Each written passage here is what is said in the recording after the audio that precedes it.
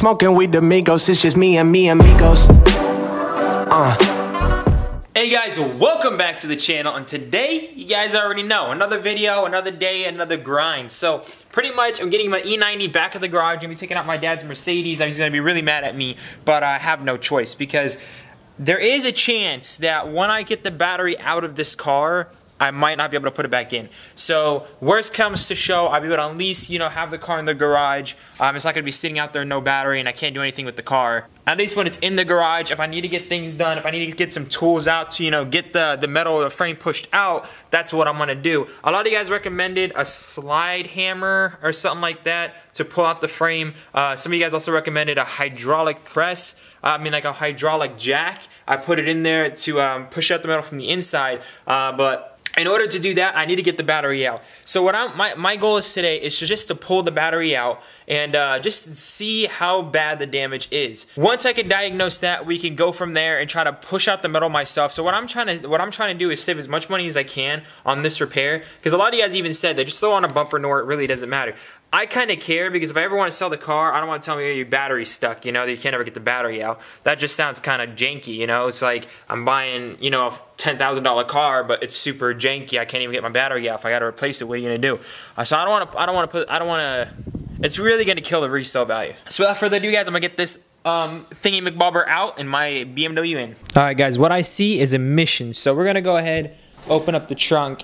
I gotta really clean this out one day. It's not that bad, but yeah, I gotta clean that out one day.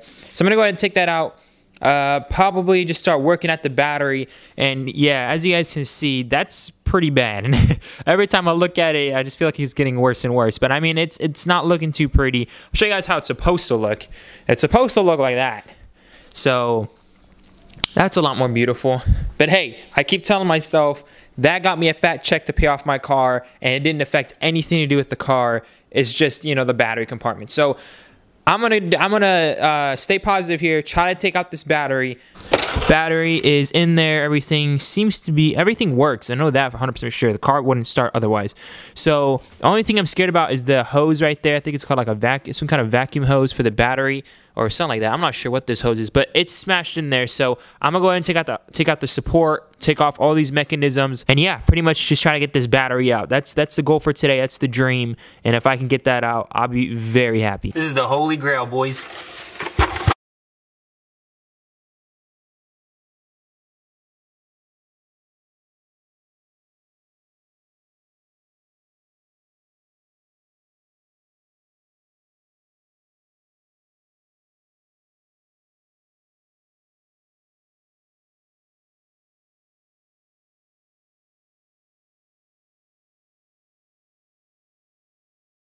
Alright guys, I just got everything off of it, everything's disconnected, but the battery, as you guys can see, is not coming out. So I gotta figure out a way, if I can bend it out a little bit from the inside and then just start taking out the battery, because if I can take out the battery, I'm pretty sure I can hammer it in from the inside, at least get a little bit out to where I can put back the battery in easier. So that's the goal, that's the dream. Let's hope I can figure out a way to get this battery out, and hopefully the battery is not damaged in any way. Alright guys, so car's already out of the garage. You guys are probably wondering, that was a nice try, right? No, it wasn't. I tried the best I can do. So basically I realized when I got all the things out of the battery itself is dented. So unfortunately, imagine the battery is, just a rectangle, right? And the accident was from right here, so it was dented inwards like that. So I don't know if I can show you guys, but basically this is the battery, and it was dented in like that from the middle. So basically there's no way I can lift it out because the bottom of it is underneath the metal. Let me try to visually show you guys real quick. Alright guys, just showing you a visual representation. So here is the battery, right? So this is the battery, and the trunk, the frames around it. Basically the frame got punctured in like that and over here, but it went in like that. So basically on the side of the battery, seeing it visually. So now looking at the side of the battery, you got the battery looking like this. This is how it should look, but my battery looks like this. And basically the frame of the car is pushing right here. So pretty much when I'm trying to lift this battery out, the bottom end is hitting the metal. So there's no way I can get this battery out. And on this side, actually, it's pushed against the car. So there is no wiggle room. I can't move it back. It got pushed against the car, and the battery's punctured. It's not leaking, but I'm pretty sure I'm going to end up replacing it because that's not safe. But I'm going to wait for them to try to pull out the frame because I thought I can just take out the battery and hammer out the frame. But I don't think it's an easy job at this point anymore. Remember to stay humble, guys, and I'll see you guys in the next one. Peace out.